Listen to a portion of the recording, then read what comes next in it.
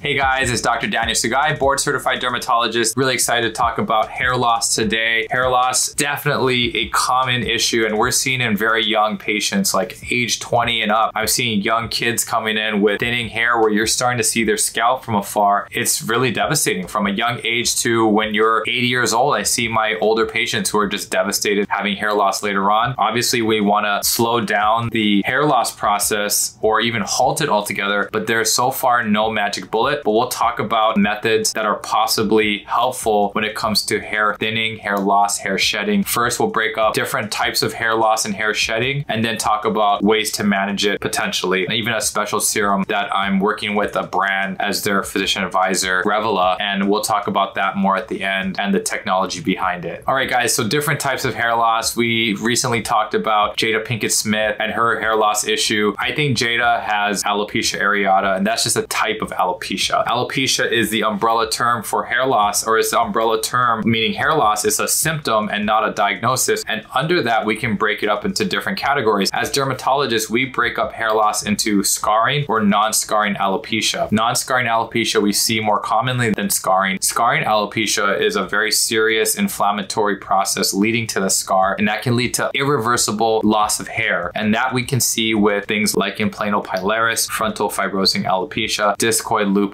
leading to scarring, or cicatricial alopecia is the other name for it, or scarring alopecia. And those have to be addressed very quickly. You know, as you guys know, lupus is an autoimmune condition, and it's a very serious one. People with discoid lupus, you can see scarring on the face, scarring in the ears, scarring on the scalp. And when it's on the scalp, it can leave those permanent patches of balding. I have seen people get better or reverse the hair loss when treated soon. So I've seen patients in clinic who were good enough to make an appointment. I see them, clinically diagnose them, or even do a biopsy to confirm the diagnosis, and then I start them on treatment soon after with topicals, maybe injections of steroids, and even an oral medicine called hydroxychloroquine to control it. Sun protection is huge when you have lupus and scarring alopecia, because the sun can cause a flare of your lupus. And for some people with lupus internally or systemic lupus erythematosus or SLE, the sun can cause a rash or even internal damage like kidney failure from the sun. So wear your sunscreen if you have an autoimmune condition like lupus, and see your dermatologist soon if you're seeing hair loss, especially discrete patches of hair loss. Non-scarring alopecia we see more commonly, like I said, and that can be broken into alopecia areata, which we talked about Jada might have. That causes discrete patches of non-scarring alopecia where you just have no hair in the area, and that can be localized in one spot, multiple patches of hair loss, or complete loss of hair. That's called alopecia areata totalis or universalis, where all of the hair on your body is gone. Eyebrows, eyelashes, pubic hair, armpit hair, all gone. And that can happen in young people and adults. And that's when we really have to treat you with potentially with oral medications. Topically, localized areas might respond to topicals, but the best treatment for alopecia areata, when it's just like on the scalp, we do injections with a steroid called Kenalog, and your dermatologist can help you with that. Now, the most common hair loss I see would probably be stress-related hair loss called telogen effluvium after a stressor or an illness. If you're going through a significant grieving process, you lost a family member, you got sick and you're hospitalized. We're seeing after COVID infections, people losing their hair. And a lot of my patients during this pandemic, they had a lot of stressors during this time, whether change in jobs, loss of job, and they lost their hair. Now, you can also see things like change in hormones. And also as we get older, our hair follicles can miniaturize, and that's a thing called androgenetic alopecia in males, or in females, I call it female pattern alopecia, and we'll jump into that now. All right, so androgenetic alopecia is due to hormones. We see this in males and females. When I see a female patient, yes, you can call it androgenetic alopecia, but I do label it as female pattern alopecia. The pattern of hair loss in males and females are different. Males, we lose our hair in a pattern where we have a receding hairline. You might see the temporal areas receding first, where you kind of have these little corners recede backwards, and then the whole hairline slowly moves back as well. And also the crown starts to lose hair in a non-scarring fashion. For females, the part will widen and you'll have a decreased density of hair. There are different treatments for it. When we go after the hormones, for males, we will talk about things like oral medications like finasteride orally, or the other name is Alopecia. Finasteride is used by a lot of patients, male patients, and they're doing fine, but I always talk about the risk of sexual dysfunction, erectile dysfunction that could be permanent. And we can't predict who will have that side effect. It might be reversible, but there are cases of it being irreversible, which is a serious side effect that I will definitely bring up with my patients before starting it. But I do prescribe it to patients who do understand the risks, and a lot of them are just doing fine. And so far, knock on wood, I have not had issues of permanent sexual dysfunction with the patient yet. What we believe is dihydrotestosterone is causing our hair follicles to miniaturize and thus lead to hair loss. And so by blocking 5-alpha reductase, that's what finasteride does, we will have less production of dihydrotestosterone, or DHT. And by having less DHT in the scalp, less hair miniaturization, less follicle miniaturization, and thus you can hold on to your hair more. The goal is always decreasing the rate of hair loss. If you get hair regrowth, that's always a bonus, but the goal is to maintain what you have. Now, women are also exposed to androgens or testosterone-like hormones. Even testosterone is circulating in a woman as well. And if you have too much testosterone or androgens, that can lead to hormonal acne, usually U-shaped distribution of acne, jawline to jawline, can have cystic acne on the chin, the jawline, be really stubborn to topical medications. And so dermatologists have to treat them with, say, like birth control pills and also a medication called spironolactone. Those two things, that dynamic duo of birth control pills and spironolactone, can also help with hair loss, because that is also decreasing the binding of androgens to your hair, causing hair loss of the scalp. Also helps with unwanted facial hair. So for patients with polycystic ovarian syndrome or PCOS, they have unwanted facial hair, the acne, the hair loss on the scalp. And so having that dynamic duo, by talking to your doctor, see if you're a candidate, you can work on all three issues at once. Now, when you have spironolactone on board, my patients who are like late 20s to 30s, they're having hair loss and acne, they do very well on this medication, very well tolerated. It's traditionally a blood pressure medicine, and we give it for acne all the time, but it actually can help with decreasing the rate of hair loss, and a lot of my patients are happy on that medication. Just know that you will have frequent urination while on it, so stay hydrated, because you don't want to fall behind, get dehydrated, get dizzy, and even have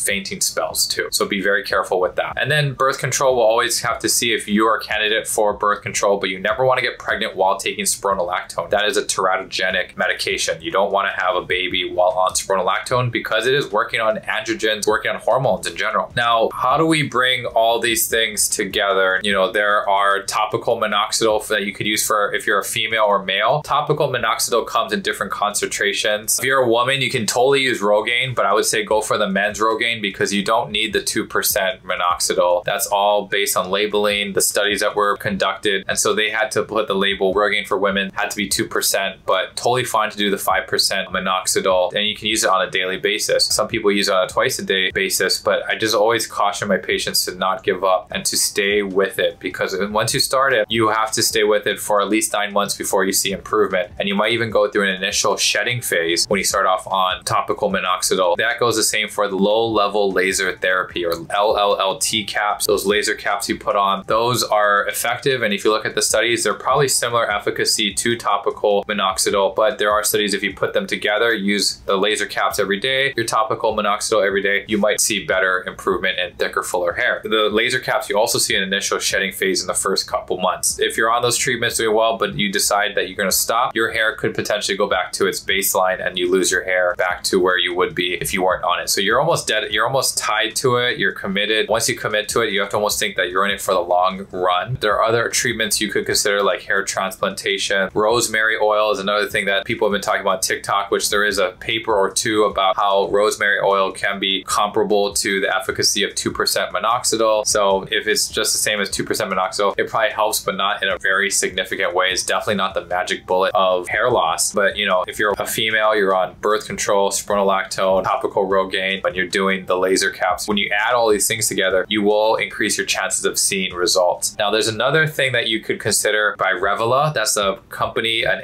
artificial intelligence company in Boston, led by a PhD. He has a great team of scientists who have found an ingredient called proselenil, and they made this serum for the hair that you put on daily, and you can see faster results. Now, I'm a physician advisor. I'm working with the company because it's really neat evidence behind it. I've been really impressed by the way they've conducted their research, and these are really quality qualified scientists who are very well accomplished. And so I really like their serum. Their serum is great, and I've used it for my own self and for also giving it to my employees in my office, and many of them are happy. They've given it to their husbands, and I even have my staff, one of my female employees has used it and seen improvement in just 6 weeks, which is pretty amazing, and didn't have an initial shedding phase either. The only thing with that is that you are committed to using the serum on an ongoing basis, because if you stop, it could go back to baseline hair state as well. But the whole goal is to increase the dermal papillary cells in the follicle, increase the cell proliferation, and lead to thicker, fuller hair with the hair revival serum. So that's another thing you could consider in addition to what you're using, or just try that out and do some good before and afters, and then share it with Revela's team, because they're looking for some good before and afters with that serum. So then that's just talking about the androgenetic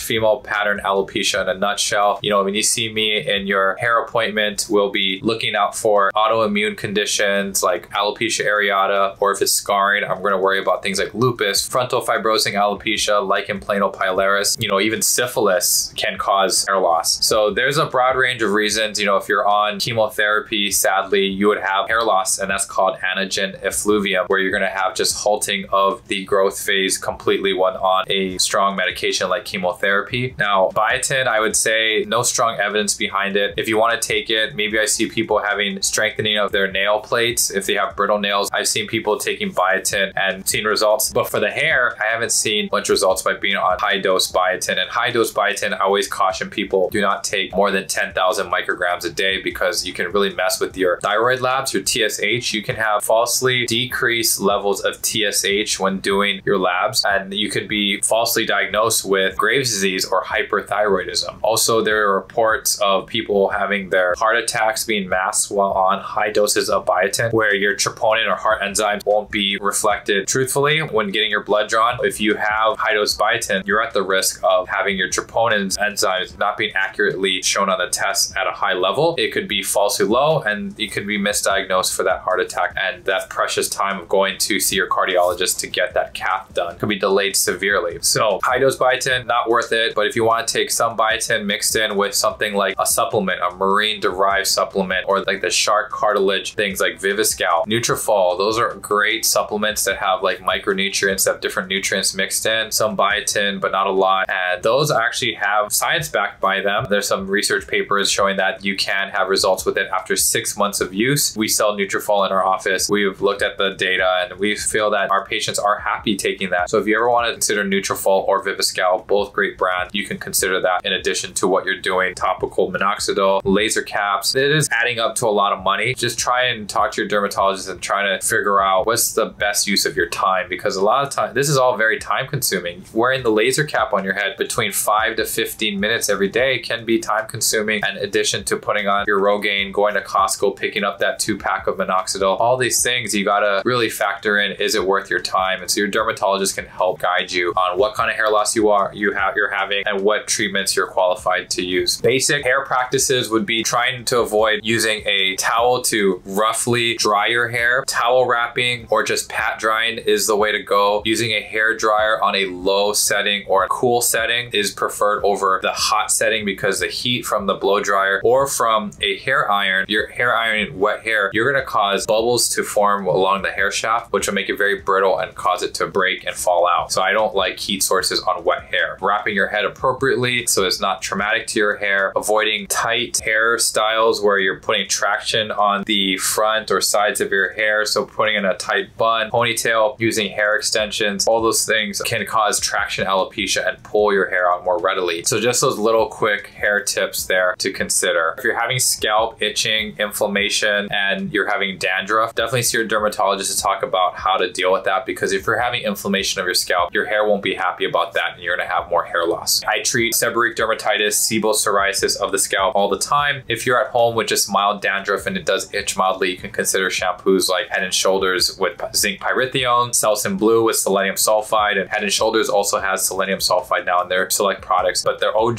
shampoos have zinc pyrithione. If you want to go for over-the-counter Nizoral or ketoconazole 1%, I prescribe the 2% ketoconazole. You can go right ahead and use the over-the-counter ketoconazole first, try that out, and then other shampoos that are good for dry, itchy scalp would be T-Sal, which has salicylic acid, which helps exfoliate the scale from your scalp, and T-Gel by Neutrogena as well. That's very good for or using coal tar and decreasing the inflammation of the scalp. That's helping with itch. So those are great things to use before seeing your dermatologist, trying that out, and then I can prescribe other things for your scalp if needed. So I hope this video is helpful. Hair loss has been such a big issue this past couple years during the pandemic, and so more than ever we need to talk about hair loss, and we're all in it together, guys. We're all trying to decrease stress, and I wish I could write a prescription on a stress-free lifestyle. As you guys know, that's impossible. Life is crazy, and so hope you guys are all doing well, finding ways to decrease your stress, eating a good balanced diet, getting enough vitamin D, getting enough iron, and checking in with your doctor routinely to make sure your blood counts aren't dipping down low, you're not anemic, because if you're anemic or iron deficient, that won't help the hair at all. You will lose hair if you're iron deficient. Also checking your thyroid, you know, having a low thyroid or high thyroid state can lead to hair loss, especially hypothyroidism. And so seeing your primary care doctor regularly is important, and also eating that well-balanced diet, because all of those vitamins, nutrients you need for healthy hair growth, and getting enough sleep, which we all need to work on all the time. You know, getting enough 7+ hours of sleep is good for your skin and also your hair. All right, guys, please hit the like button, please subscribe to the channel, and I'll see you guys for the next video. All right, peace.